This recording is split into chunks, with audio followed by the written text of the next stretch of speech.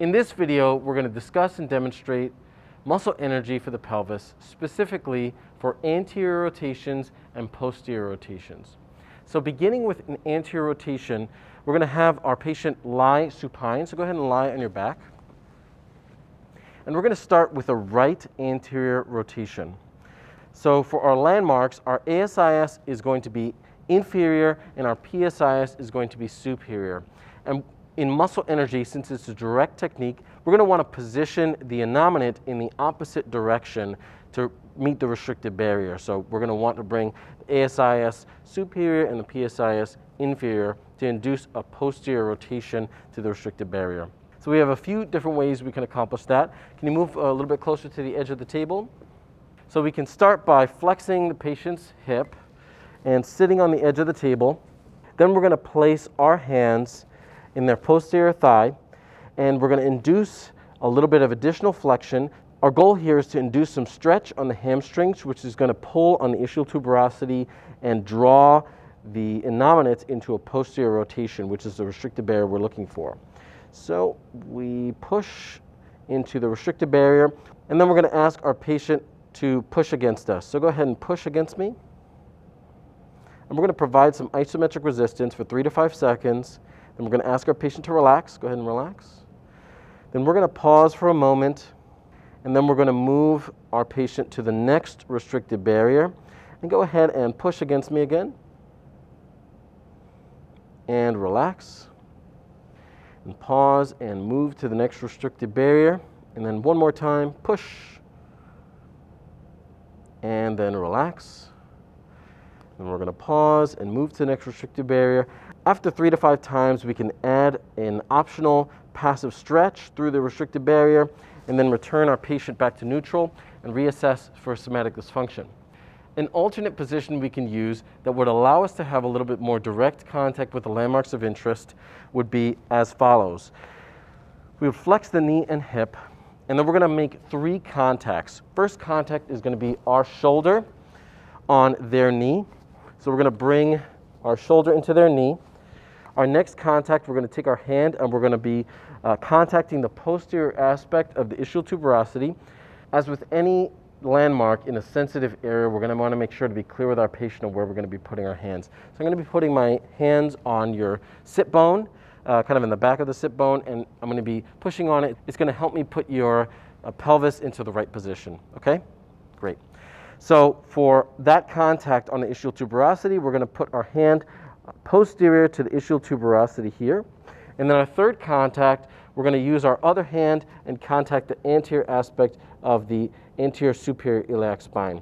So again, 3 contacts, shoulder to the knee, one hand on the ischial tuberosity, and then the other hand on the anterior superior iliac spines. And then we're going to flex the hip while taking advantage of our contacts and induce posterior rotation to the restricted barrier. Once we've met that restricted barrier, we can have our patient push their leg into extension by pushing against us. Go ahead and push against my shoulder. We can provide isometric resistance for 3 to 5 seconds and then relax. So they relax, we relax. We're going to pause for a moment, and then we're going to follow into the next restricted barrier. Again, we would repeat this cycle of contraction, relaxation, and moving to the next restricted barrier for a total of 3 to 5 times.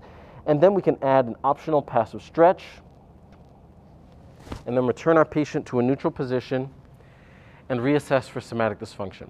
So if instead we were treating a posterior innominate where our landmarks are an ASIS that is superior and a PSIS that is inferior, we're going to want to be positioning our patient so that those landmarks can move in the opposite direction to induce an anterior rotation to the restricted barrier. So we have a couple ways we can do that. We're going to move our patient into abduction, and we're going to allow that leg to fall off into extension. We're going to take our other hand and contact their contralateral ASIS to stabilize their pelvis and allow all of the movement to be localized to the right innominate. Now, we're going to take our other hand and place it at the distal femur proximal to the knee, and we're going to induce more extension until we meet the restricted barrier at the innominate. Now we're going to have our patient push up to the ceiling. Go ahead and push up, which is going to induce flexion and engage the muscles that we're looking to relax, and then go ahead and relax. They relax, we relax, and then we advance to the next restricted barrier. Go ahead and push up to the ceiling again.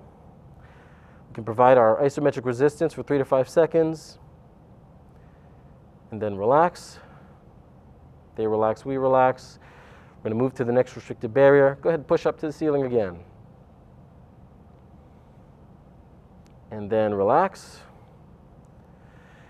And then move to the next restricted barrier. So after a total of 3 to 5 times, we can add an optional passive stretch and then return our patient back to neutral and reassess for somatic dysfunction. If our patient was a little bit larger, or if they were uneasy or unstable on the edge of the table, we can provide some additional stability by changing our position. So we can switch positions and face towards the feet. We're going to take our thigh and hip and push it against their pelvis.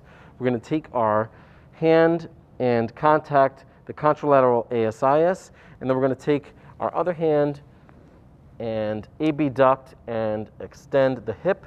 Then we're going to take again our hand and place it at the distal femur proximal to the knee and position our patient into anterior rotation, which is the restricted barrier. Then we'll have our patient push up to the ceiling again, and then relax. And then after a pause, we'll move to the next restricted barrier, and then we'll repeat that cycle again 3 to 5 times total. We'll add an optional passive stretch as needed, and then we'll return our patient back to a neutral position and reassess for somatic dysfunction.